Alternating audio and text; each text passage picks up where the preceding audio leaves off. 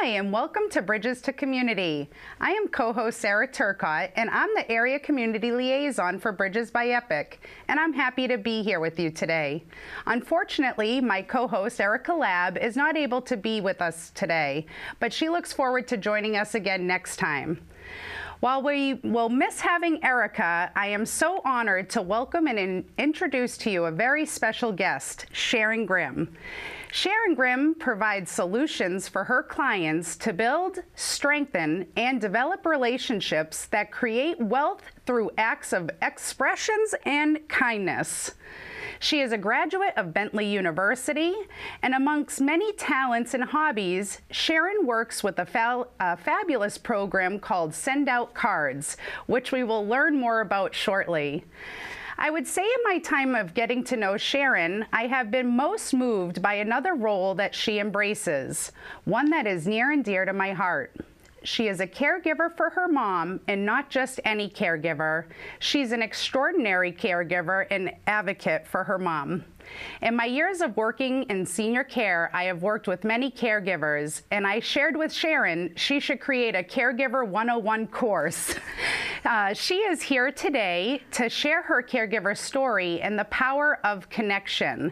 And I welcome you, Sharon. It's just a true pleasure to have you here today.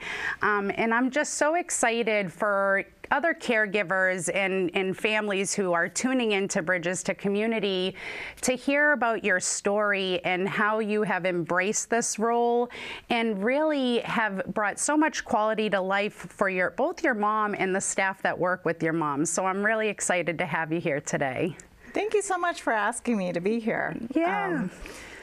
We met walking out in nature. I know. And got talking, and it was just, had a connection, and we're just sharing stories. And when I learned that you were in the elder care, community, I just had to share my story about my mom. And, I always say that, the universe never makes a mistake. And when things are meant to be, it was meant to be. And I was truly moved by your story. And it's just been so much fun getting to, just hear, your journey. And, I work with caregivers every day, and I really wish, like I've said to you before, to come in and, maybe a support group and really share, your story, because it's eye-opening when you can do what you do and, approach caregiving with a different lens, if that makes sense.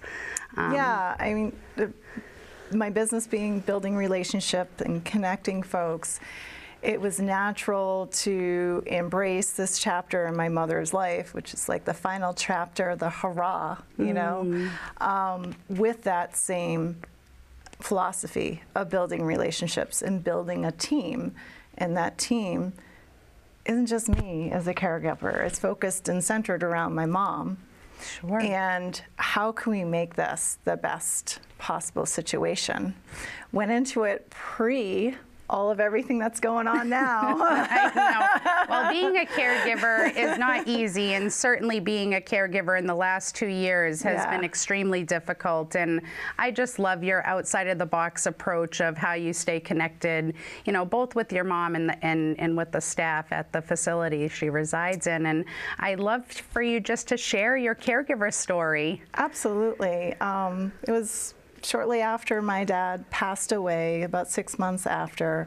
Of course, my parents were actually separated, and my mother still mourned him. And we were seeing changes and stuff, not knowing quite what to do. And typical, there's a catastrophe, all of a sudden you see yourself in the ER room or your loved one in the ER room, and then you're like, what do we do? What's really going on? So first thing that I did was shifted her into a rehab unit locally in Littleton, and they got her sugar levels down, because that was, the first thing of order, and then we could see really what was going on, and it turned out that she does have dementia and Alzheimer's, something that my grandmother also had. But they've made so many efforts, and this facility has a lot of nature, and it turned out to be the same facility that my mother and I would go and visit her friends at. Oh, okay. So it was a wonderful, beautiful, full circle local experience. Sure. It's funny how that works that way. I know. It was great. It was like going back home. So I felt really comfortable. And when I explained to her where she was and she remembered those visits, she literally, and I felt, you know, you're so torn. Like, what is the right thing to do for your parent? Is it me taking care of them, or is it finding the right match or a facility? And I actually consulted a geriatric placement specialist throughout this whole process. Sure. And she guided me and my mom through the first like 2 months, I would say. And it was the best investment I ever made. Sure. Well, caregiving doesn't come with a handbook. Yeah, exactly. I was not trained. I was not ready for this. So I highly recommend people seek out the support of professionals. Sure. And help you through the process. Sure. Well, it's overwhelming. There's a lot of grief and guilt that come, you know, with this process. And when you're working with a professional, they can really, you know, take that kind of unemotional, you know, viewpoint to help support you, but also educate you. I'm sure you learned about so many resources you weren't even aware of. Yeah, and talk to your friends, talk to those in your network, because I mean, people come out and they give you resources and tools and they talk to you, and I went through this, and it's really amazing. And then share what you've learned with others. Absolutely. So we went into it. It turned out some of the staff members were like related to my extended family, so it was like, oh, and like people across the way, because when you're like your hometown, all of a sudden you realize like, oh my gosh, this is so-and-so's mom. So like we were always kind of like bumping into friends and family in hallways. So, you know, taking part in those moments and then embracing those new people that all of a sudden are part of your life and part of your family. Consider the whole team as part of your family and get to know them. And my mother was great at that. I would go in to visit her. Oh, so-and-so's, you know, she's got 3 kids and they're beautiful. You know, because the staff will like share and talk and connect with your loved one and those relationships. So, you know, through time, she transferred into the memory care unit, which was a huge blessing. And, you know, I learned all the ropes with that. And I had a really amazing tip from a friend who had been through this chapter with her husband and his dad and mom, to kind of take a pause back and let the staff in the facility do their job. Sure. But still be that advocate, like be a team player. She's like, tell yourself you're only going to go so many times a week. So for me, 2 times a week seemed comfortable. Sure. So I have kept that vow 2 times a week. Sometimes I may not be around. Like if I'm away on a vacation, I may arrange for a friend to go visit her, or I call in, or we do like a FaceTime with the staff or something. So that's been a blessing the last few years. Is video chats. Huge. Oh my gosh, how many people know Zoom now? And it's nice that the staff are able to help with that too. And can you just tell or share a little bit about ways that you've embraced, you know, welcoming and working with that care team there? Yeah, some ways is just lifting them up. And it could be you see that, you know, on the Facebook page of the facility that so-and-so just got an award for like, you know, best employee of the month. Or they did something, or you see something amazing. Like I had one employee that just went over and above what I would expect in just helping me connect with my mother. Sure. You know, made sure that, you know, she got brought down to the window if we were doing a window visit, right? Sure. And was set up with everything and then went back to what they were doing. So just little stuff like that. So if there's some staff members that are really, you're like, whoa, this person's amazing. Because of my business, I can do greeting cards custom. So I would make up a card saying, you know, thank you, Dan, say, I'll just make up a name. For being amazing. I really appreciate how much you took an effort today to make my visit really enjoyable for my mom. I appreciate you. And I attached a small gift to it. Didn't send it directly to the employee. I sent it to their supervisor so that the supervisor would get it. And I put a note, please deliver. And they know what amazing staff member they have. And it gives that recognition.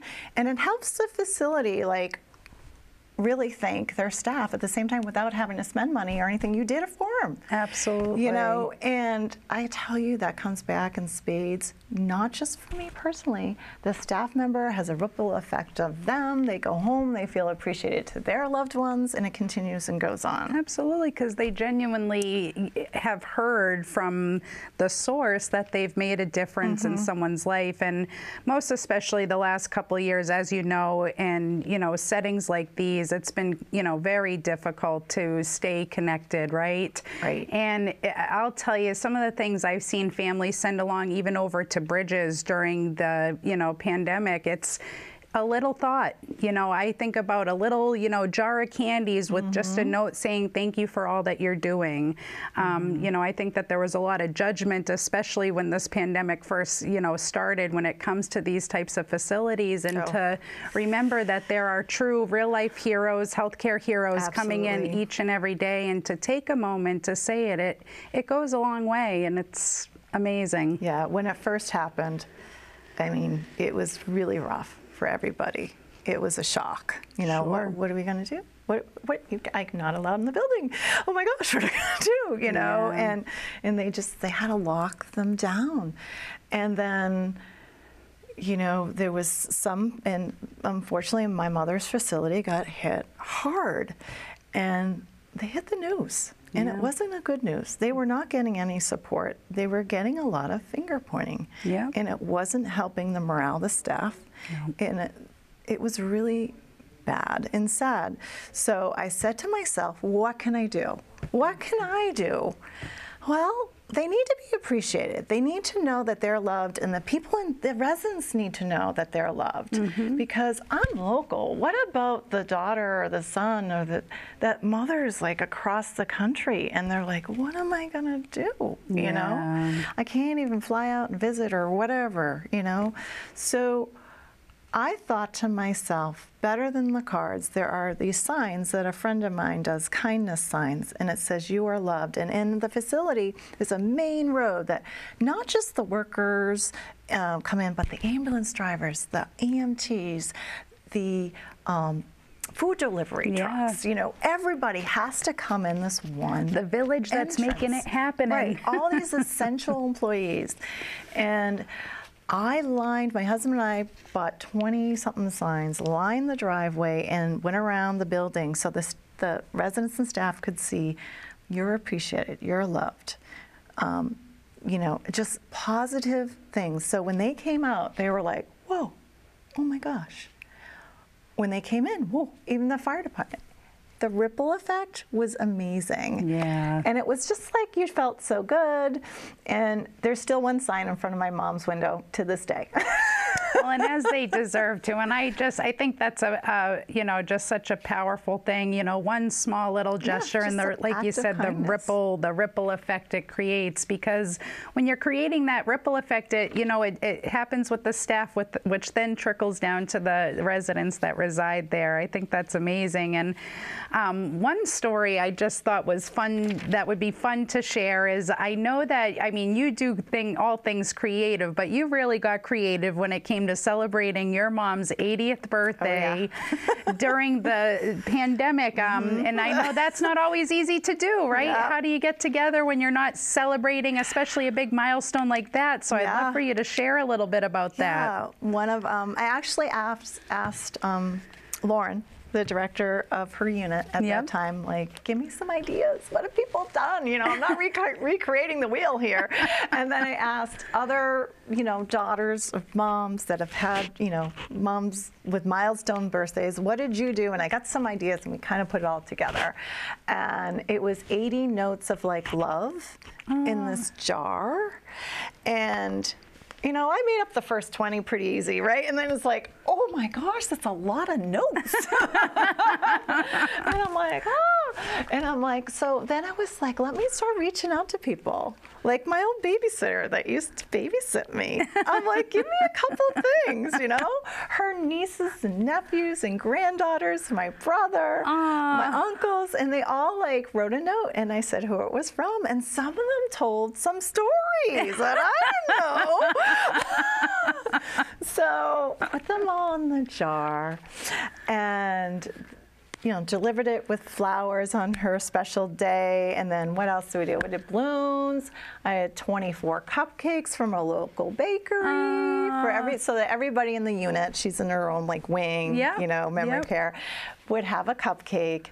And then we also got her some fun 80th like snazzy glasses and the queen, tiara and a nice outfit. And we got her hair done that week. And, so whatever we could do to make it special, it happened. So what was really neat is I heard from one of the aides, one of the staff members. I sat and we'd read just like a couple notes a day, because 80's a lot, right? Sure.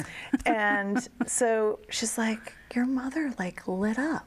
She remembered, and it was just so neat. I was going to say that especially for maybe families that were sharing stories of the past, a lot of times folks who live with memory loss have pretty good preserved long-term memories. So to be able to, go down memory lane and have a laugh, and even if there wasn't a memory of the event that happened, just to hear it and to feel that love and that someone is thinking of you, I think that's an amazing gift idea. I might have to steal that one. And then the other thing we did, because I'm part of a card sending community, because that is greeting cards and gifts is what I do, is send out cards. I posted like a month before, like I went through family albums and went through her yearbook even from Westford Academy. Little plug there. I don't know what class. 81, you do the math. But went through that, and I created some cards, and sent them to her. And one of the staff members collected them all, and they opened them up so it wasn't too overwhelming, and they made this whole board. Oh, wow. And friends made up cards, and there was a German Shepherd dog, and I had no clue. It was from an apartment way before I was born. And and it was the stories she told, I think they were true. I don't know. Hey, if they were having fun sharing them, right? Why not? Yeah, and it was oh my gosh, my mother was so active and vibrant and, part of these clubs and stuff and basketball. That's awesome. It was just kind of cool. That's awesome. And I do have to say, I have checked out Send It Out cards, or Send Out cards, excuse me. And it's a fabulous program. And I have actually been the gift recipient of Sharon's cards and gifts. And it's a really simplified way of keeping connected in a personalized way. And I'd love for you to share, because I know you utilize this program to share your appreciation with some of the staff members there. So what are some ways you've utilized it besides kind of the card making piece of it? Right. So with staff and sending cards, and actually there's one going out right now for somebody. It should arrive in a few days. One staff member, he's been leading the activities department of the memory care ward, and he just got promoted. Oh, the heartbeat of the building or the program, right? He just got promoted to doing the activities for the whole building. Wow. So I'm super excited for him. Good and for I've just seen him grow, because when you've been in a facility, like your parent, you see people grow and come and go and stuff like that, but some people just grow. And Quinn is his name, and he's grown, and he's just amazing. That's awesome. And he plays guitar for the residents and stuff, and he's just a really fun guy, and he's one of the staff members that goes above and beyond for my mom. So I just sent to his they have a new director there, a little gift of appreciation with some photos of him. He was on their blog for Life Care in Neshoba Valley, and I just took and clipped photos of that and put that in a card just as a memory for him, and put the whole pieces of the blog, the text, in the card as a keepsake for him. That's so and nice. Thanked him. But I sent it again to his supervisor so that she could give it to him. That's awesome. As just another little crumb, added nice little feature. Because, let's face it, it's a very hard job. And they are angels, and I could not do it without them. Sure. You need a team. Absolutely. And I really, I stand behind everything that they do. And you're all working together, and it's never perfect. No. Life is not perfect, so you have to have grace. And far from perfection place in healthcare the last few years. It's been challenging at best, but it's heading in the right direction. And thank goodness for people. I mean, I think about our frontline staff and all the team members I work with, and we would all be lost without each other. And everyone brings a piece of the pie to the equation. Absolutely. And it truly does take a village. And I'm just so grateful. I'm so grateful. Yeah. But yeah, so I know I have a few. I want to make sure I ask all my questions here during our time. But you know, one thing, you know, I think you shared great ways of how you stay connected with your mom and with the staff there. And you know, I think that as a caregiver, most especially an adult child caregiver, you know, you have that maybe that relationship, maybe the obligation, whatever it might be, but. How do you keep your family and friends involved with your mom? I know for some folks it's not easy. You know, sometimes it's not easy when someone has an illness like dementia because it can make communicating for some, you know, difficult. Right. And not everyone, you know, feels that comfort level or the capability. So what are ways you've kept your friends and family connected with your mom? When I post about my mom on Facebook, she gets more views than everybody I ever know. Let me tell you, we post the good stuff, people, when they're humorous. And I usually record it on video and not do a Facebook Live. Don't recommend that. The raw is not recommended. You know, she'll say something witty and funny that I know her grandchild would really enjoy, or her brother that's down in Florida or up in Maine, wherever he is, you know, and send it off to them. And sometimes I just post that, you know, another wonderful bistro window visit with, we call her Ellen. Date night with Ellen was a hashtag for a long time. You know, we take her, pre-COVID, take her out to date night, and we'd have snippets of, you know, dining. You know, she's having her, you know, diet ginger ale, and we're having martinis and glasses of wine.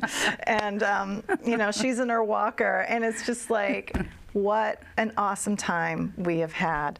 And so seeing the journey with me, and I just try to, when I post, I try to inspire those that this isn't such a bad chapter. You can really make lemonade out of lemons. Sure. And have fun with it. You know, I posted pictures of staff members walking outside as we're going off to date night with her. And now it's like, you know, in the summertime, it's great. She's got like they got a putting green right outside her window. She's got one of the best spots. I know you love golf. So I love golf. That was one of my go-to things, shifted gears, get into golf. A lot of people have, right? So I actually go to my mom's to practice putting, and she watches me from the window and rolls her eyes. And my husband will sit at, you know, we'll take turns chatting with her, and he took up golf, but you know, it's all about the putting. So I'll post stuff like that, and my mother gets a chuckle out of it, and I talk about golf, and that's something that, you know, she knows that our family was really into, and that brings up other conversations. It's just like having that speaking point. Yeah. So that's one way. And then it's interesting because people will start following and commenting, or, oh, that's so funny, or, you know, I'll have her wave. I'm like, Mom, you have a following, just smile and wave. And she's like, okay. And then people are like, hi, Ellen. And then when the holidays come around, I'll say, anyone I'm sure my mother would love to get a Christmas card from you. And then she'll get like 25 Christmas cards.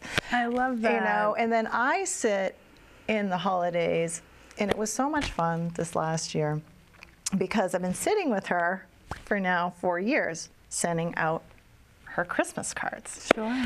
And which is something that she loved to do. And I just sit there on my phone using the app, and I'm like, so who else should we send one to? You know, your brother Jerry, Uncle Leon, and Aunt Pam. And then she's like, oh, yes. And I'm like, what would you like me to say? And then she'll tell me what to say, and I send him one by one. And we sat there one day and sent about 15 cards in an hour.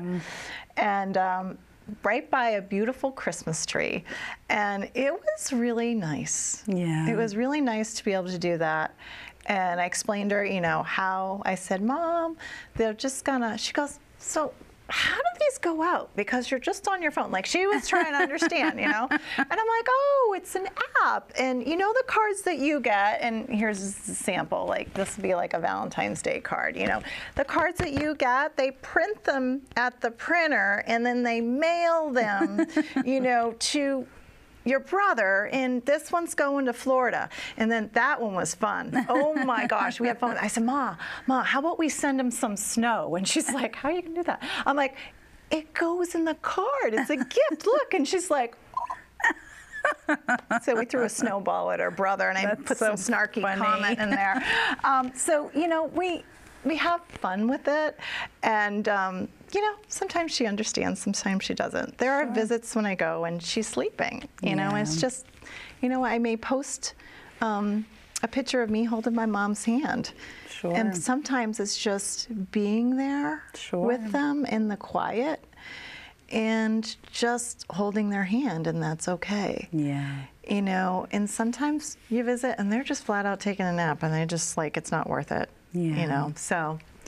Well, and I appreciate that, because it's being present, right? And being able to expect the unexpected and bend with the wind and not have, you know, expectations, right? And the other thing I love is when you speak about, you know, having a conversation with your mom, it's not focusing on the, well, did you remember this? Or, you know, tell me about what you did yesterday. It's more of, you know, we were talking and reminiscing about the holidays and trying to, you know, have open-ended questions and having her share her thoughts and feelings rather than the recall.